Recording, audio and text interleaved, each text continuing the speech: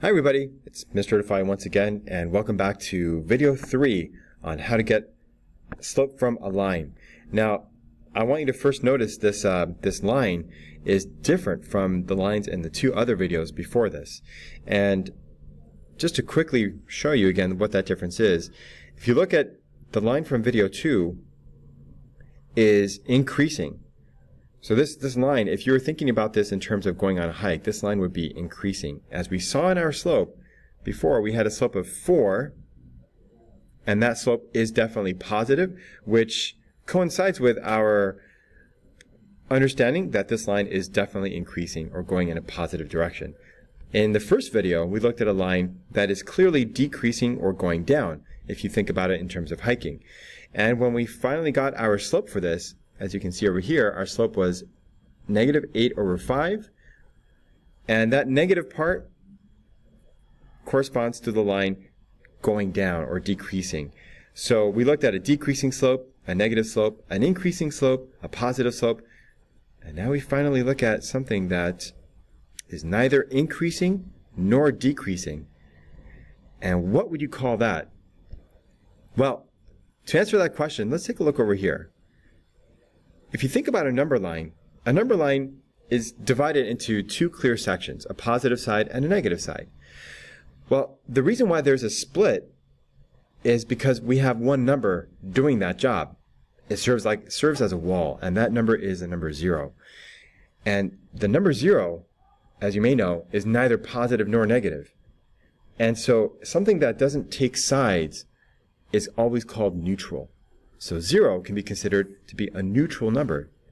It doesn't take sides. It's a very peaceful kind of dude. So 0 is a neutral number. And that has a lot to do with this guy over here. Because this line is neither increasing nor decreasing.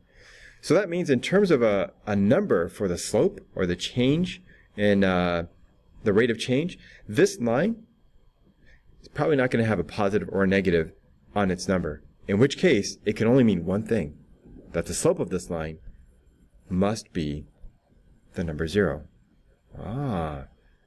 Well, let's figure out exactly how that happens.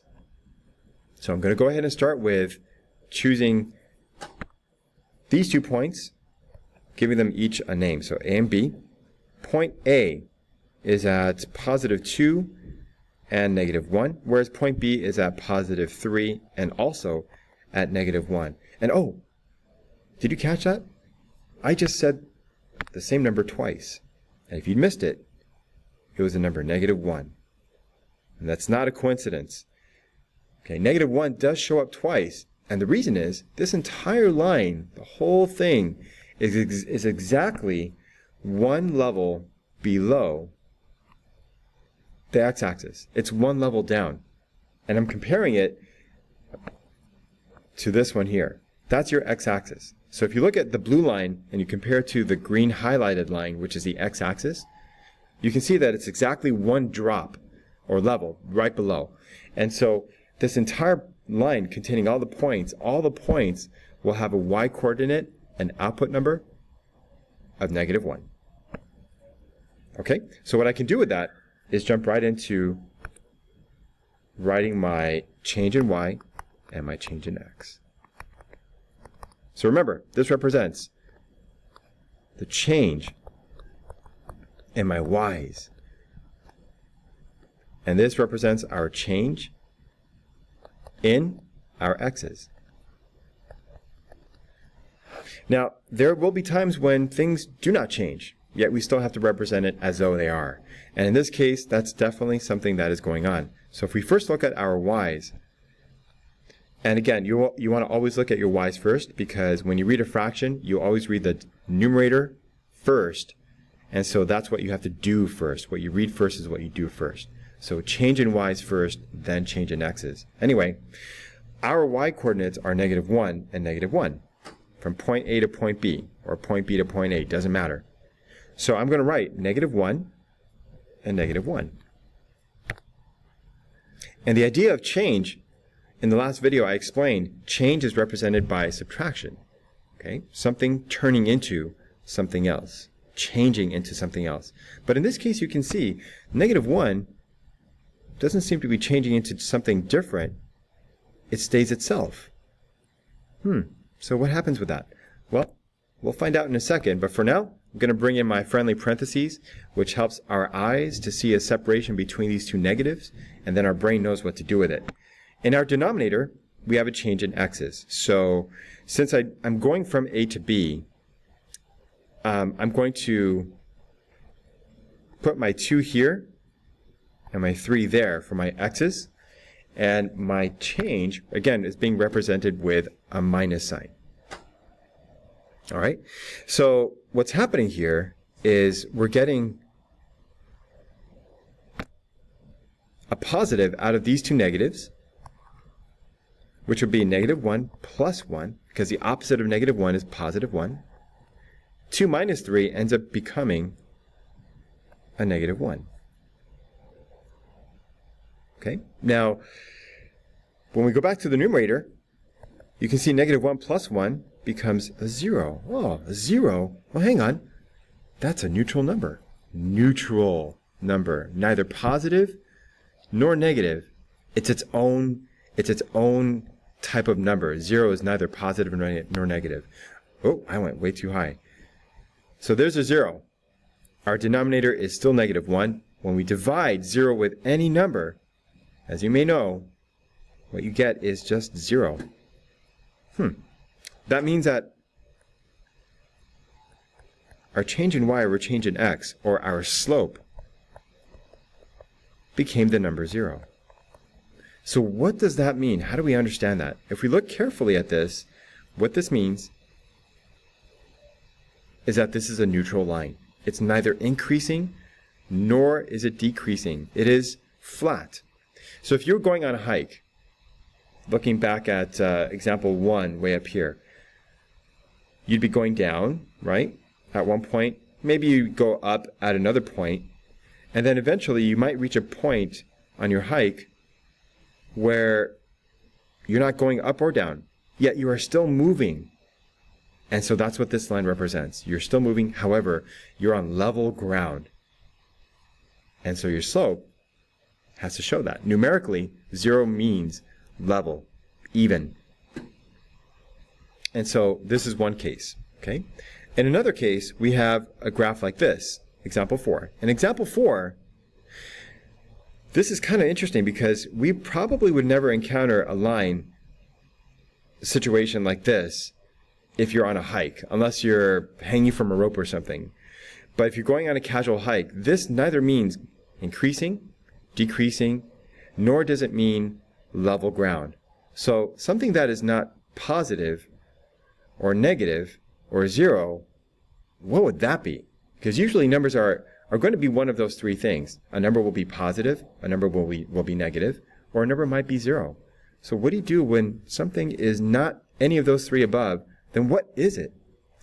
And to find out, we will once again use our change in y over change in x. Okay? And I'm going to choose 2 points here since none are given to me. I'll choose one there, and I'll choose another right there. A here, B right there. Point A is at -1, 2, 3. So this is at -3, and I'm up 3. Point B is at -3, but I'm down 1, so -1. So logically, thinking about it this way, to go from A to B or B to A, if we count squares, going from A to B would require changing your y number, which if you look carefully is over here. I'm changing from being at level 3 to being at level -1. So if I were to do that on this picture here, this graph, it would be 1, 2, 3, 4. I would go down 4, which would be a -4. Okay? So I'll put that over here, -4. Now if you look carefully, I'm already at point B. I usually have to do a 2-step dance here where I go up or down, then I go right or left.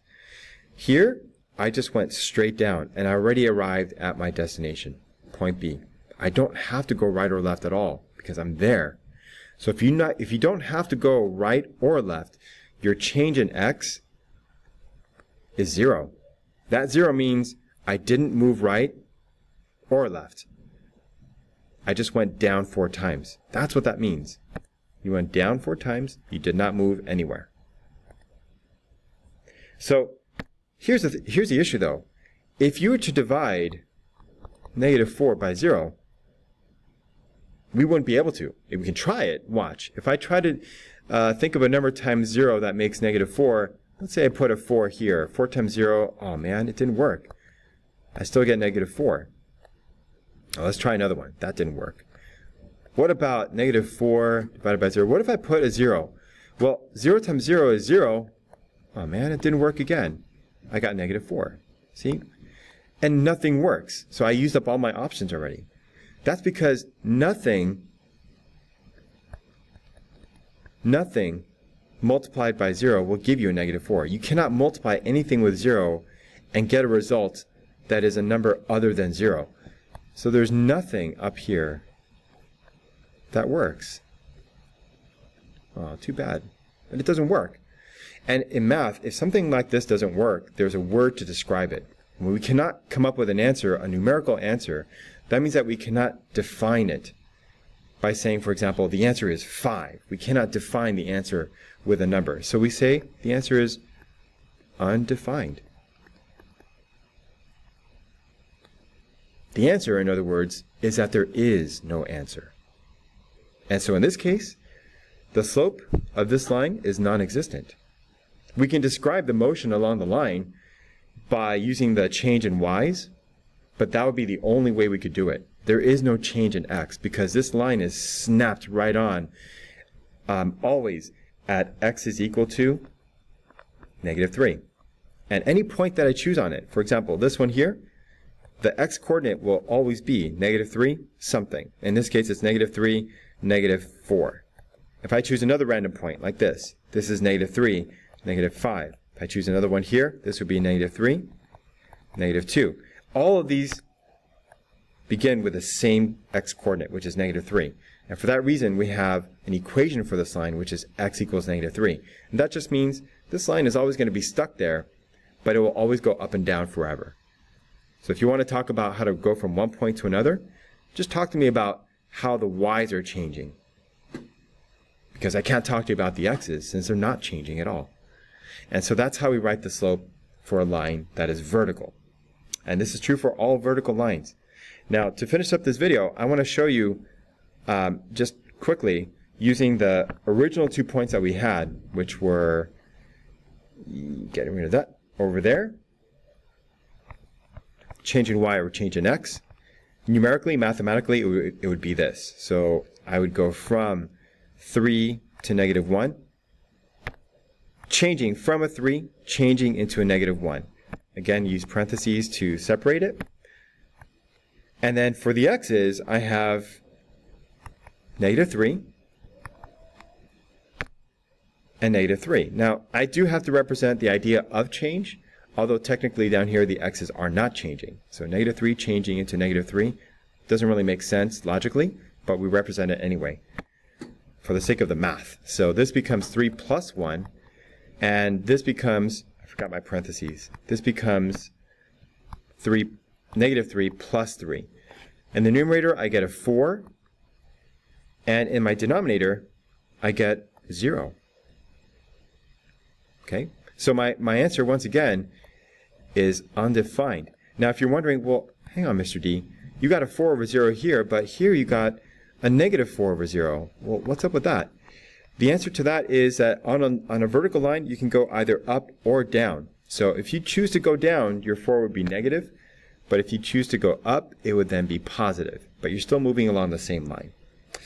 So I hope this video helped you understand better how to get slope from a line by counting squares, by doing it more mathematically, thinking about it in a more logical way. If you have any comments, please post it on the video website itself on YouTube, or you can leave your comments on Schoology in the discussion board. I look forward to seeing you again next time, and you take good care. Bye-bye.